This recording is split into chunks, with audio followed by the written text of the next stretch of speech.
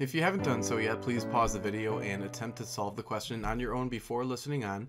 What we can go ahead and do first is draw a picture that represents the information being described. So here we have the horse represented by a rectangle, and it's galloping to the right with an initial velocity of 10 meters per second. We then have the daring ranch hand up at the top of the tree, and he's going to let go and fall straight down a distance of 3 meters. And in this case, it's going to turn out that we can solve part B before solving part A. It's a little bit easier to work the question that way. So we're going to try to calculate the time that it takes the ranch hand to fall 3 meters. So let's just focus on him, and for now, we can ignore the horse. So for the ranch hand, what we want to do is fill in as much of these variables as we know. So for example, because the ranch hand releases himself from the tree at rest, that means his initial velocity will be 0 meters per second. Also, since the ranch hand is falling straight down, he's in free fall, so his acceleration is going to be negative 9.8 meters per second squared. Note the negative sign because he's accelerating downward under the influence of gravity.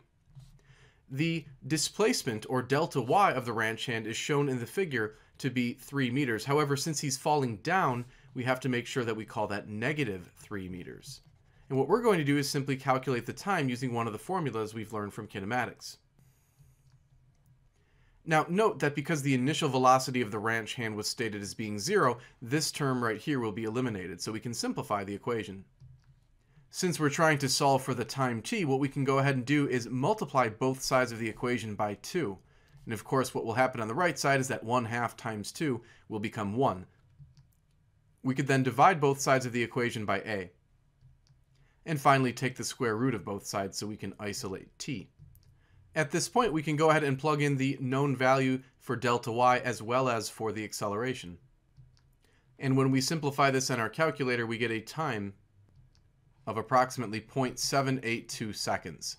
So this will be the correct answer to part B of the problem. Now to solve part A, we just have to note the following very important fact.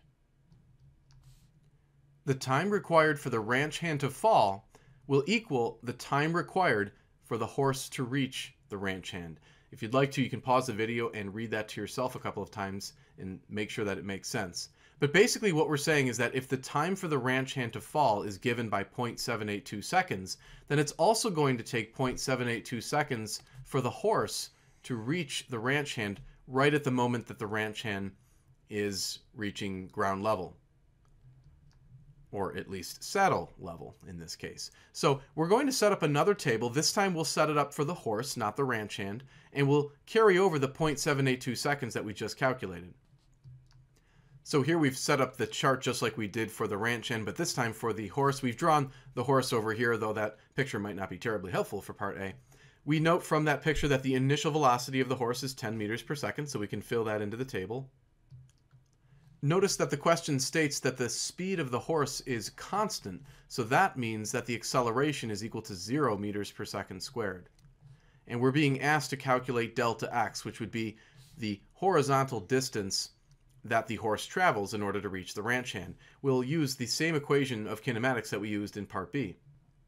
Since the acceleration of the horse is 0, we can confidently eliminate this term. And then we'll simply plug in the known values for the initial velocity as well as the time.